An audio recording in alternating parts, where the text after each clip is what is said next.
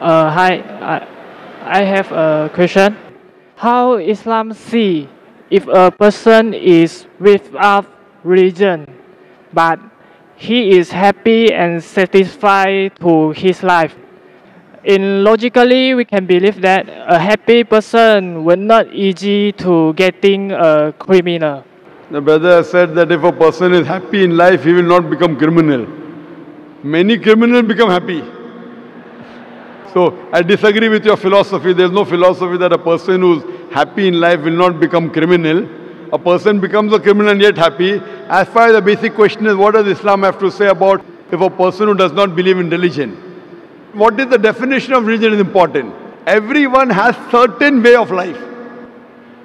Religion by definition means a way of life. Everyone has certain way of life. He may not believe in God, that's different. But everyone has a certain way of life. And that way of life, if it matches with the Quran, it is correct.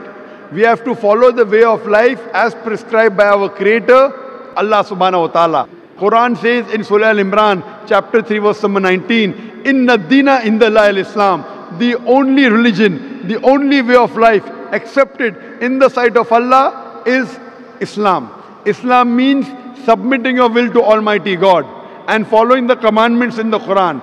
This is the only way that you can acquire peace, by submitting your will to Almighty God. And Allah says in the Quran in Surah Imran chapter 3 verse 85, if you desire and practice any other religion besides Islam, it will never be accepted of you, and in the hereafter you'd be among the losers. Hope that answers the question.